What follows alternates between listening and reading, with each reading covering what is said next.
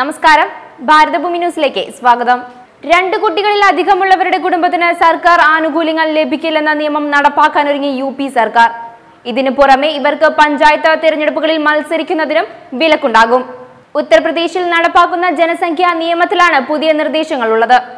നിലവിൽ സംസ്ഥാനത്തെ ജനസംഖ്യ 20 കോടി കടന്നിട്ടുണ്ട്. ഇത് ആശങ്കാജനകമാണ്.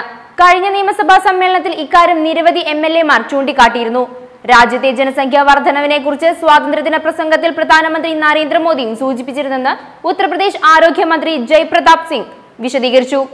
2 കുട്ടികളിലധികമുള്ളവരുടെ കുടുംബത്തിന് തിരഞ്ഞെടുപ്പിൽ മത്സരിക്കുന്നതിനും സർക്കാർ ആനുകൂല്യങ്ങൾ നൽകാതിരിക്കാനും ചിലയിടങ്ങളിൽ നിയമമുണ്ട്. ഇത് ഞങ്ങൾ പരിശോധിക്കുകയാണെന്നും മറ്റു സംസ്ഥാനങ്ങളിലെ ജനസംഖ്യാ നിയമത്തെക്കുറിച്ച് ഞങ്ങൾ പഠിക്കുകയാണെന്നും മന്ത്രി പറഞ്ഞു. സമയമെടുക്കുമെങ്കിലും പുതിയ ജനസംഖ്യാ നിയമം നടപ്പാക്കുമെന്ന് അദ്ദേഹം പറഞ്ഞു. യോഗി സർക്കാരിന്റെ നീക്കത്തിനെതിരെ കോൺഗ്രസ് രംഗത്തെത്തിയിട്ടുണ്ട്. News desk, Bharathabhoomi news.